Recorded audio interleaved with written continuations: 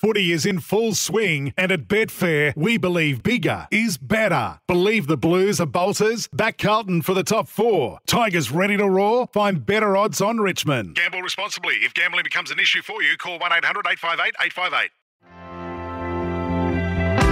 Thorpe coming in, gold and a world record.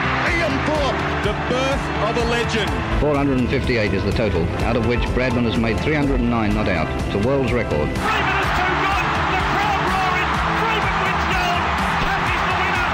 Australia the winner. First ball in Test cricket in England for Shane Woewodin. And he's done it.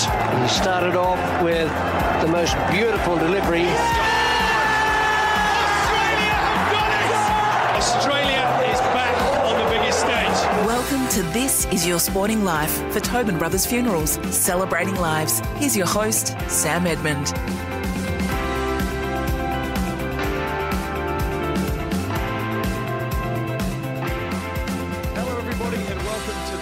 As always, we're here for our friends at Tobin Brothers Funerals, celebrating lives. Well, today we're joined by a man who was overlooked in 2 years' worth of AFL drafts, only to emerge from the waffle and later stun the footy world by winning the 2000 Brownlow Medal. Shane Woewodin played 138 games for Melbourne and, after a bombshell trade, another 62 for Collingwood as a durable, blonde-haired midfielder with a booming left foot. His was an AFL career that burned bright early, but unfortunately ended while he was still in his 20s. Shane, welcome. Thanks so much for joining us. Good morning, guys. How are you? My pleasure. Great to be with you. Now, where do we find you? You're back home. You're back in Perth. Yeah, been back here now in Perth for only 5 years after I left Brisbane. Brought the family back here. A fresh winter now this year. Probably the first time in a very long time we've been wet, just as much as what you guys are in Melbourne. So, enjoying life here in Western Australia. A bit more relaxed and looking after fans. So at the ripe old age of 45, how do you, Shane, look back on your career? I mean, it wasn't an easy path to the AFL, which we'll get to in a moment, and it probably wasn't the easiest finish either, but I suppose they really are. But in between, there's a lot to hold dear and remember fondly. How does it sit with you now? Oh, absolutely. And fond memories. We all like to play forever, I think. I still miss the game now, even though I've been out for a very long time. I certainly, like most kids, it's not an easy pathway with going through the draft, and obviously missed a couple. And at the back end, as you said, not a great way to finish. Obviously, would have done it 29, would have loved to have played, 3 or 4 more years and maybe get 40 or 50 more games in, but it wasn't to be. But looking back now and reflecting, had a wonderful time, great journey, 2 fantastic and proud Victoria clubs I was involved with. Met a lot of mates along the way and got to do something I dreamt of as a young kid and enjoy. So I had no regrets at all. No, well said. And let's go back before we go forward then for a moment. What was childhood like, Shane, out west? And what was your heritage? Ukrainian heritage, isn't it? Yes, Ukrainian from my father's side. His parents came out here on the boat decades ago, based themselves in Geraldton, and that's where I was born, just 4 hours north of Perth. Lived there for the first 10 years of my life, and then mum and dad were separated, so we ended up moving to Perth, and more opportunity, and it was probably good for my schooling and good for my footy, and just went through the pathways here and found myself at East Fremantle and went through that pathway, and which was a great footy club back in the early to mid 90s. Ken Judge and Tony McCall led an unbelievable footy club here, and through discipline and hard work, which I learnt very early days what it was going to take. And look, it didn't happen for me early as an 18-year-old, and I wasn't ready, probably just a little bit underdeveloped and not quite ready for AFL footy, but got the opportunity at 20 years of age. And it was an invite really only for possibly the rookie draft, because that was the first year in 97 of the rookie draft. So took the opportunity to go across and train with the club for 2 months, and did enough for them to warrant a spot on the list, and didn't get on the rookie list, was put straight on the primary list. So yeah, very fortunate, very excited, and it was the start of I was hoping a long-term journey. Yeah, so as a teenager, as you touched on, you played for East Fremantle in the waffle against men, but as we just touched on, so overlooked in the 95 draft, 96 draft, which must have hurt, and then it all happens very quickly. I mean, when did the call come from Melbourne? I'd had a couple of conversations leading into the 96 draft. I'd caught up with Melbourne and Hawthorn. They were the 2 clubs that I'd spoken to and showed the most interest. I didn't speak to anyone else. And the draft didn't happen, so I effectively got a call straight after the draft to say that we'd like to get you over in October for the pre-season period. And there were a few issues which I actually didn't know what was going on. So I didn't end up going over to first week of January of '97. Back in those days, the pre-season draft was held pretty much on the eve of the footy season. Yeah. So in February. So I had the opportunity, as much as frustrating it was not to get over it in that pre-Christmas period, trained with East Fremantle, and then went across and did the post-Christmas block with Melbourne back at the Junction Oval, and had that for 2 months, and just had to give it everything. I had 2 months to show what I could do, both on the field and off, and be in the coach's pockets, learn as much as I can, train as hard as I can, and fingers crossed. I think we had 15 invitees train with us that first pre-season, and they had 3 pre-season list spots, so I just tried to grab one of them. Yeah, so you obviously make the impression because you're taken at pick 18 in the '97 pre-season draft. What were your early impressions of life over here? I mean, how did you settle in? And I imagine you must have ruffled some feathers there with some of the elder statesmen coming back in for a long pre-season, and here's this whippersnapper from the West fighting and scrapping for any sort of opportunity he can get. Yeah, I was introduced to the group with a couple of other West Australians that I went across with too. So I was certainly, I've always wanted to play in Victoria. I was really had the impression that I just wanted to be in the heartland of it all and the mecca of it. It's a religion in Victoria.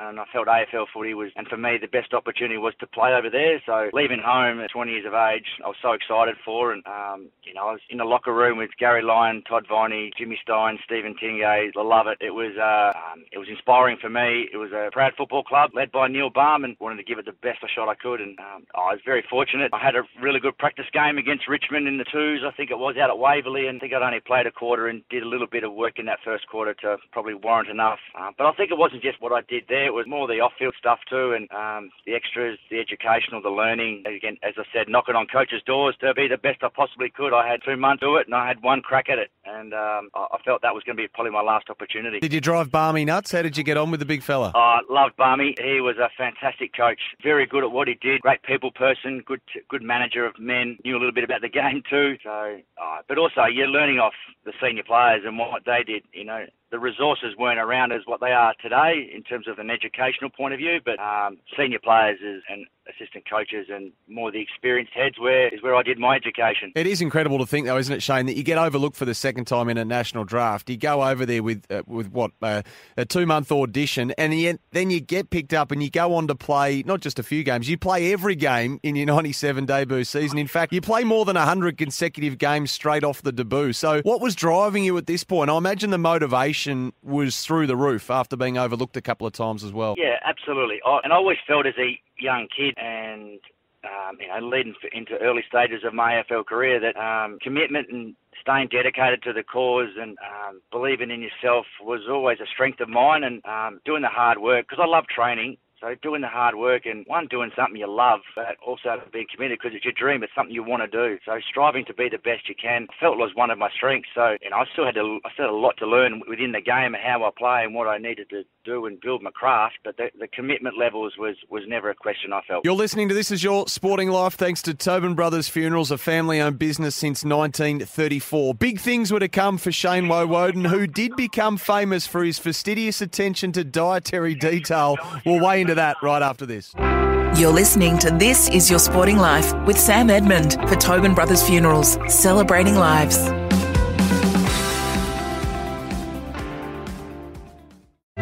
Welcome back to This Is Your Sporting Life for Tobin Brothers Funerals, celebrating lives.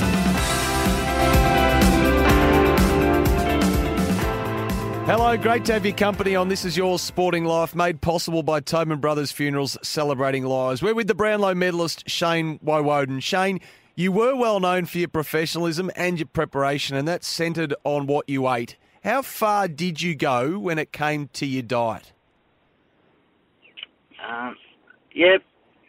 So at the end of the 99 season, my third year in the AFL, I had to ask myself a few questions, and I think I came runner-up in the BNF to David Schwartz at Melbourne, and I still had questions on my body and how I felt throughout a game, during quarters, while I was fatiguing, early stages of games and early parts of the quarter. So I felt there was another level to be able to go to. I remember having a dinner with all the midfielders at the end of 99 season with Todd Viney at his house, and he introduced us to a guy who is a biochemist.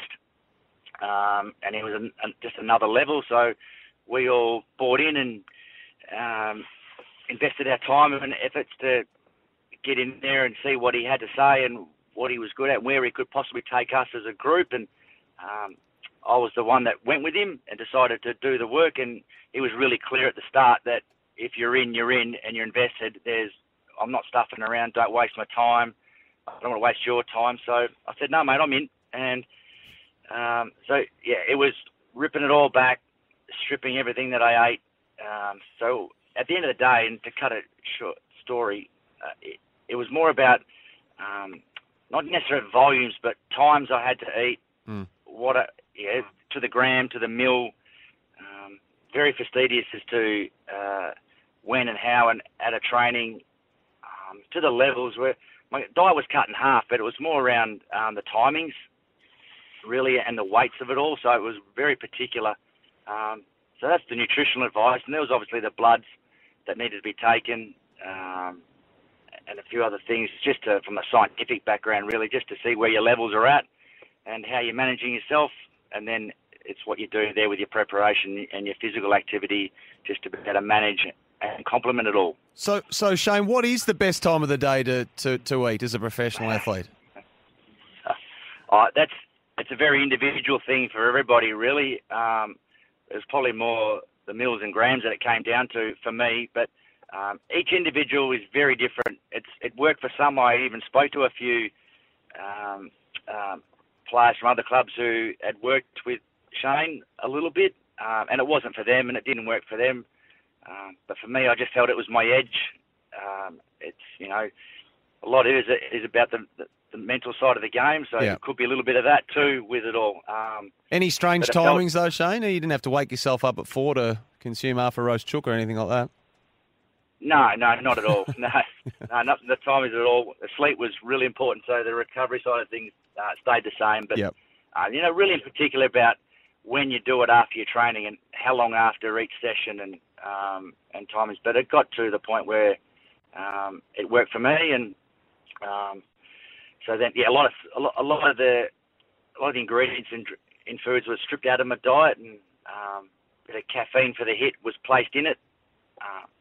It was very particular. It worked for me. I felt really good game day, which was what it was for.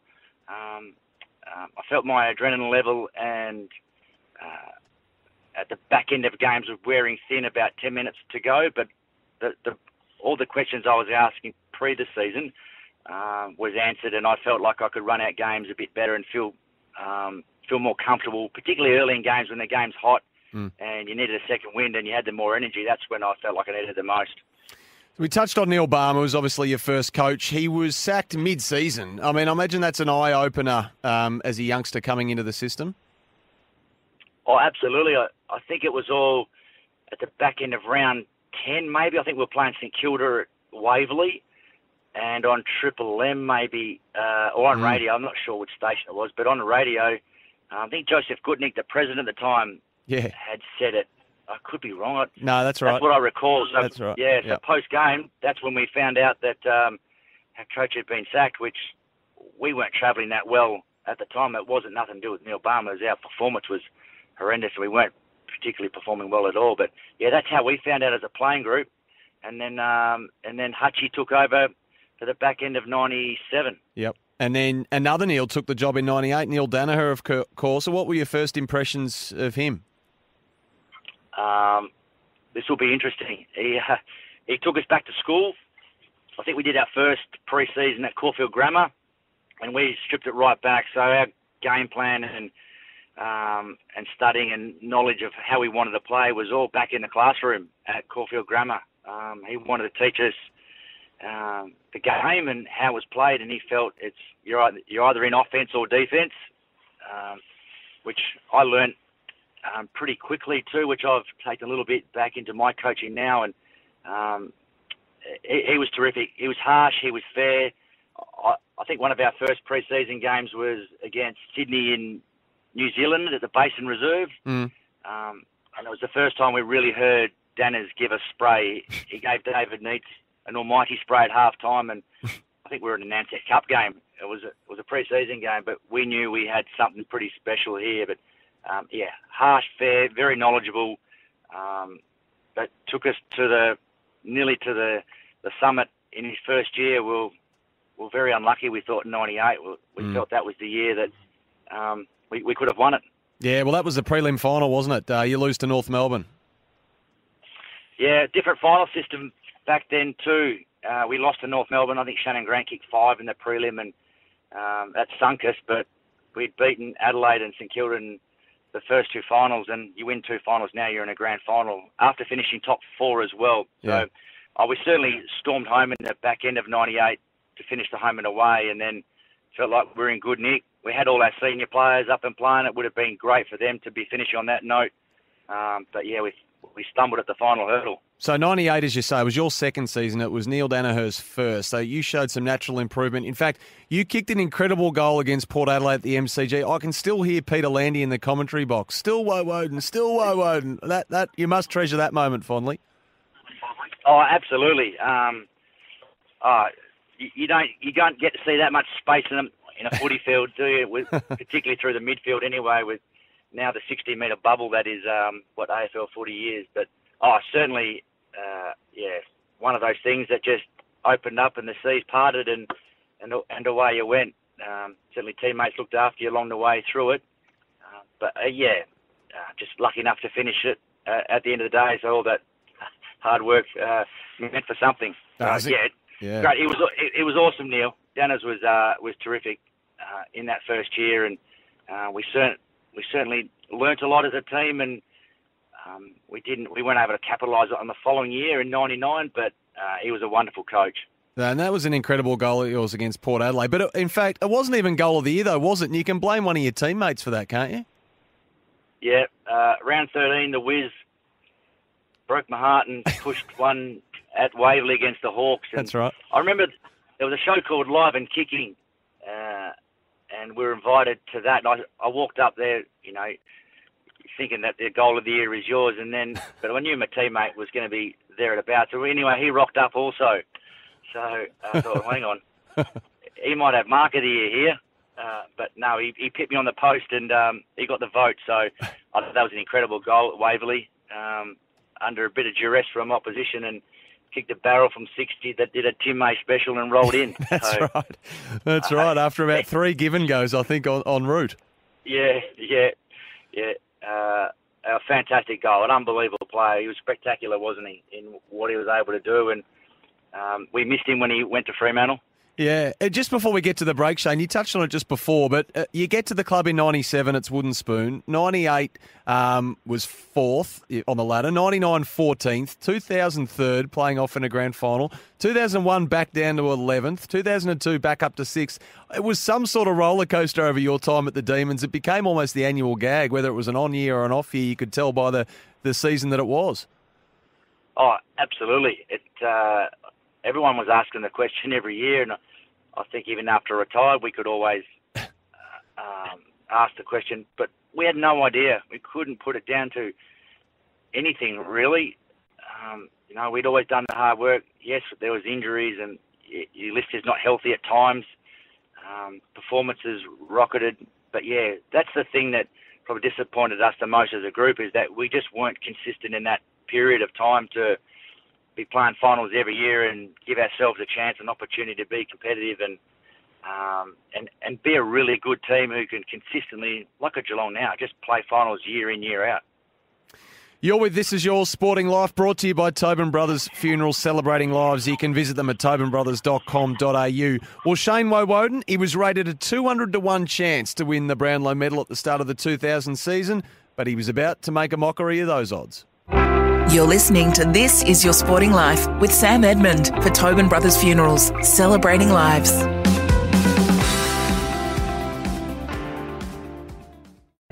Welcome back to This Is Your Sporting Life for Tobin Brothers Funerals, celebrating lives. Hello, we hope you're enjoying this week's edition of This Is Your Sporting Life. We're chatting with former Melbourne and Collingwood midfielder Shane Woewodin. Shane, I read somewhere recently in an interview you said your favourite half hour of the year happens at the Brownlow Medal, when all the previous winners and their partners are invited to gather in your own private room shortly before the votes are counted, pre-COVID, of course. Well, why is that? Why was that your favourite half hour of the year? What was so special? It's a lot of greatness in one room, obviously.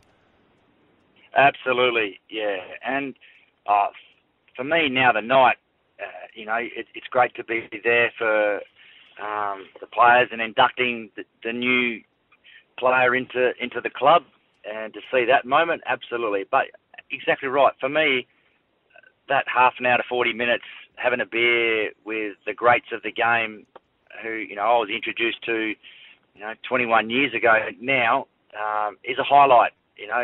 Pioneers, what I call champions of our game, and it's once a year, unfortunately. We'd love to be able to do more, but, just reflecting, just catching up, saying g'day, seeing how each other is, but being in their presence, and for me, that's what it's all about. I'm very grateful and very appreciative of having it around my neck, but to be in that room and accompanying with those great men has been wonderful. And they're only just chats just to say g'day and see how you're going and speaking with their partners and whatnot. But it's an exciting time to be involved with that. Yeah. And so prior to the 2000 season, I think you had 12 Brownlow votes on your resume. And on Brownlow Night 2000, you've already got 13 beside your name after 8 rounds. When did you start to get a little squirmy in your chair in there at Crown Palladium?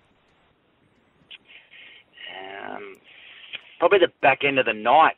Yeah, I think it was 15 or so after round 8. Right. I jumped early. My first round 1 and round 2, I remember my first game of the year. I'd played back pocket on Mark Miranda and then played wing in round 2. And then we got an injury, I think, in round 3 against Sydney at the SCG.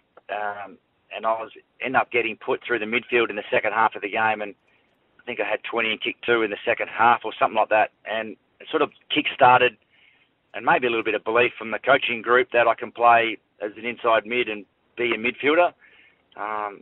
And then from there, that early parts of the season, really around 3 to 8 or so, it sort of jumped and got really good form. And on the back of that, the team, as a group, we were a really strong midfield and we performed really well. So, and like all seasons, you have that, you don't want to, but you have that mid-season sort of slump where there's a bit of a tension on you, but I just couldn't capture that form, and then I got it at the back end of the year. So it probably wasn't until really, I think, the round 21 game against the Cats where I got the 3, which put me right into contention. And I was just fortunate enough that all the stars in the game who were having good years, like Cooter, McLeod, West, Voss, Buckley, I think were all up in there.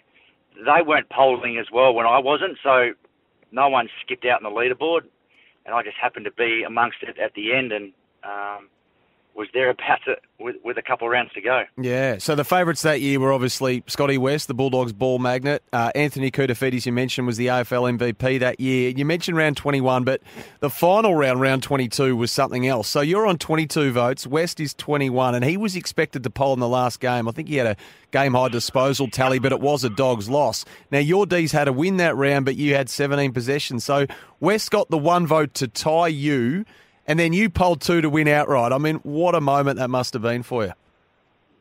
Yeah, and felt a little bit, I felt for Scotty because I knew I had, and it all evens itself out throughout the year where you think you get 1s and you should have 2s and vice versa. But yeah, I would have loved to have shared the podium with Westy. He was a great man, a great player, and I got to play on Westy a couple of times in my career and travel with him to Ireland for the All-Australian Series that year and effectively just rotated off the ground with him in the midfield rotation. So, yeah, great man. And I as much as, yeah, it's great to have the award, I would have loved to have shared it with Westy because he certainly deserved it.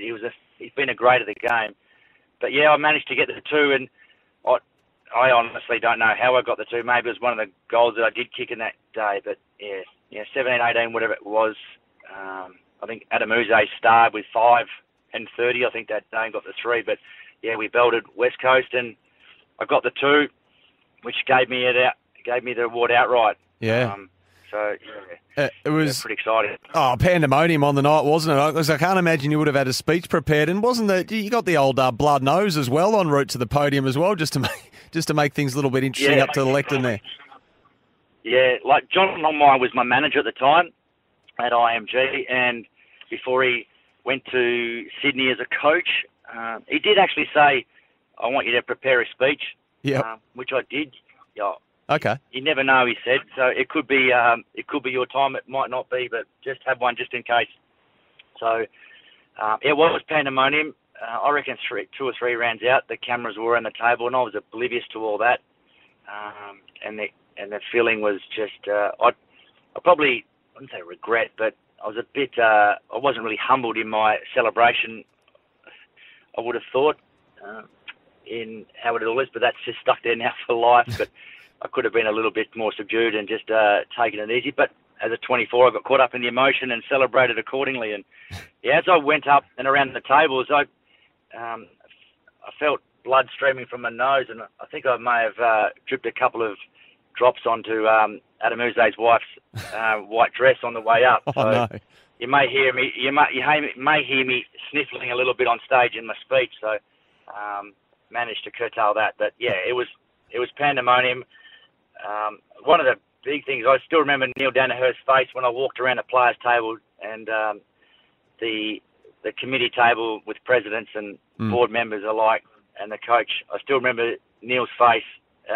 It was like, holy shit, what's just happened? We've got a grand final to play in 5 days. Is this going to distract us and all? That's how I felt he looked.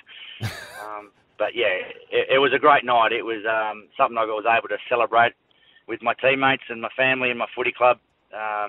Not only that night, we had to get a game going in a few days' time, but post-season reflecting on it. Yeah, well, as you touched on, I mean, it's such an emotional way for someone to have to ride, and yet, as you say, 5 days later, you've got to play in a grand final against perhaps the most dominant team we've seen in any one season. That was Essendon of 2000. How did you go about getting the emotions back under control fully in a short space of time?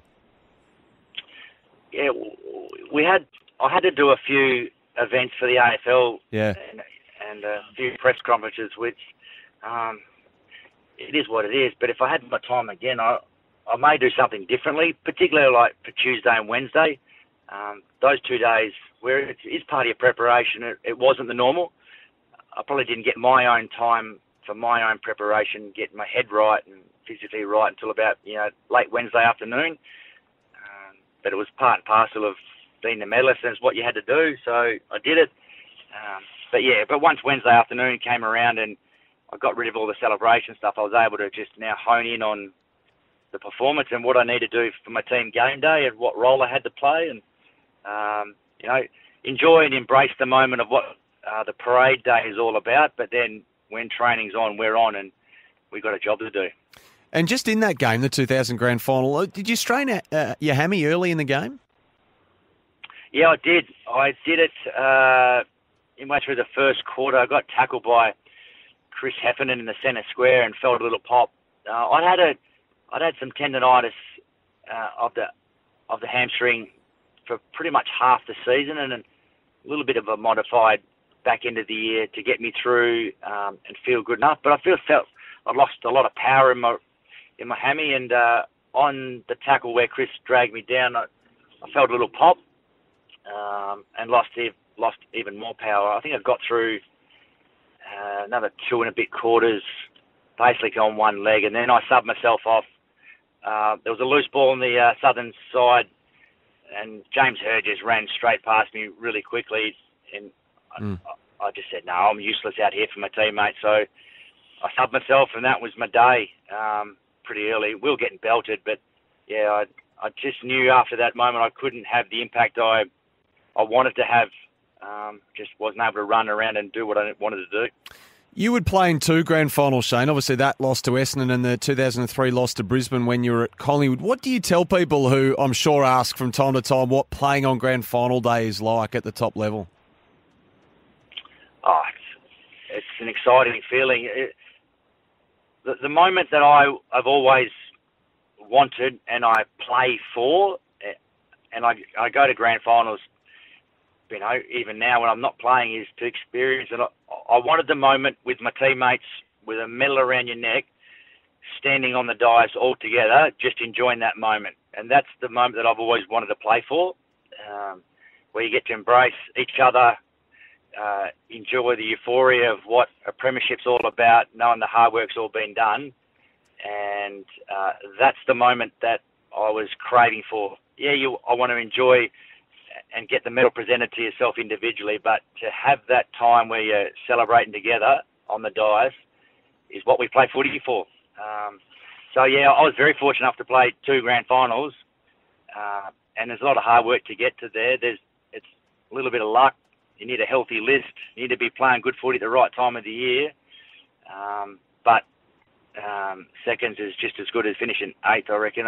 The summit was never reached, and unfortunately, that's the one thing that's eluded to me, and I'm most disappointed that I didn't get in my footy career.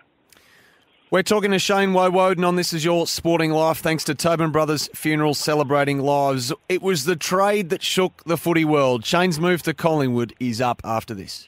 You're listening to This Is Your Sporting Life with Sam Edmund for Tobin Brothers Funerals, celebrating lives.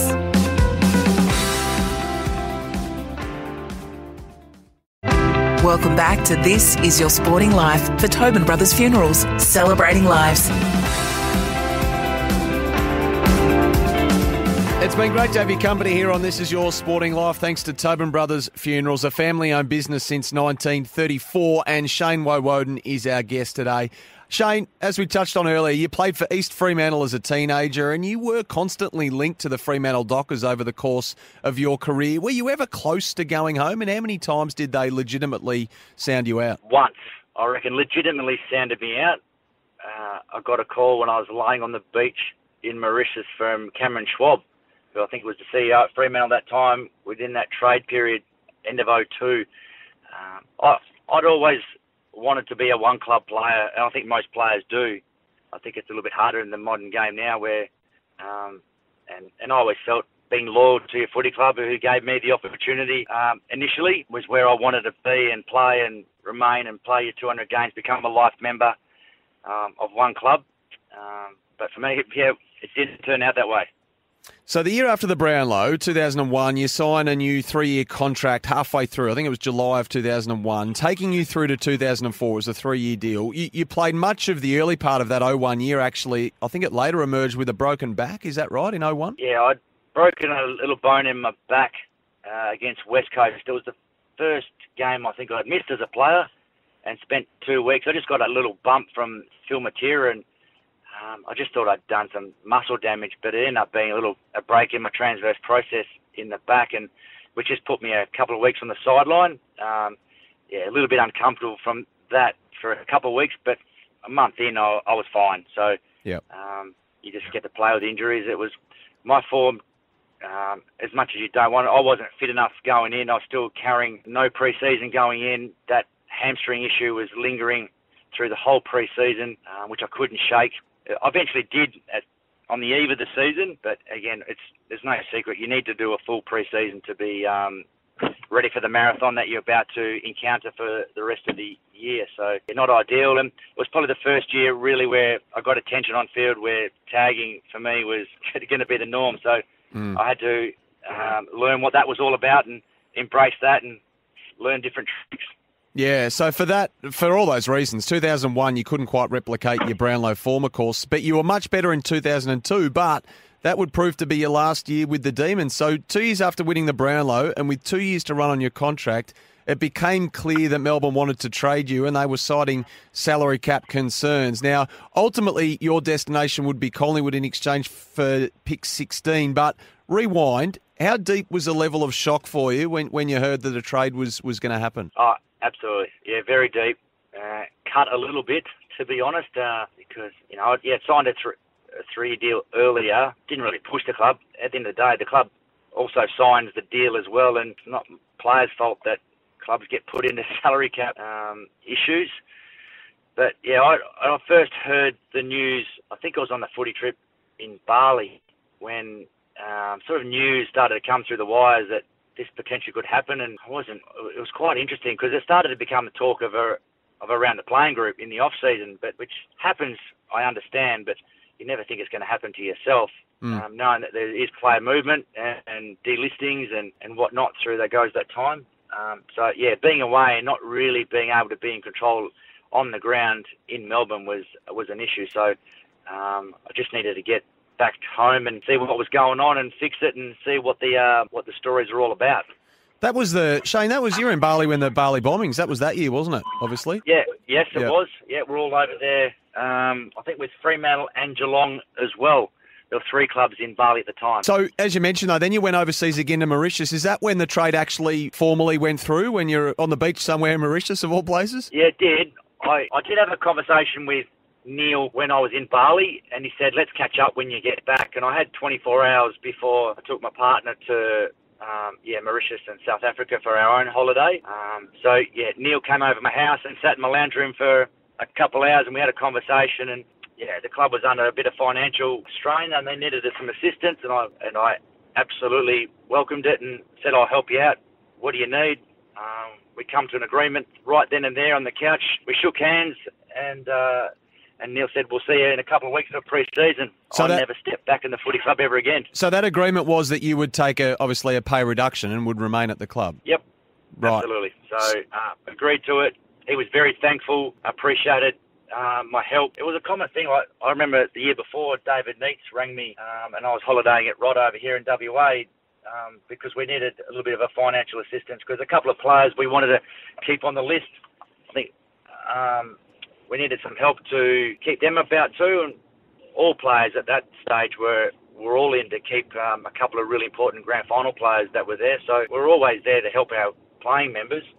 And Neil asked it again, and I welcomed it. Not a problem. Let's do it.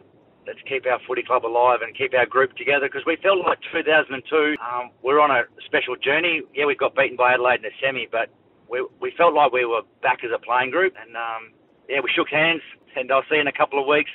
Look forward to pre-season, and that was it. So while you're away and the trade goes down, I think your manager then, Liam Pickering, might have called you to say that it was going to happen. And Demon fans, well, they flooded Talkback Radio. The club officers were bombarded with complaints. They sent out a letter to members saying they just, according to them, they couldn't put a list together to contend while you were due to be paid more than $1 million over the 2-season period to fulfil the rest of your contract. I think Melbourne even paid a portion of your contract to play for Collingwood. So you must have been hurt. I think at the time you called it downright rude, and you did admit that you were filthy. Yeah, I think I was at East Mount Footy Club with a Brownlow function with all the West Australian Brownlow medalists, and I was had a press conference, and that was probably due. One of my regrets back then is that I probably made it a little bit too personal in the media and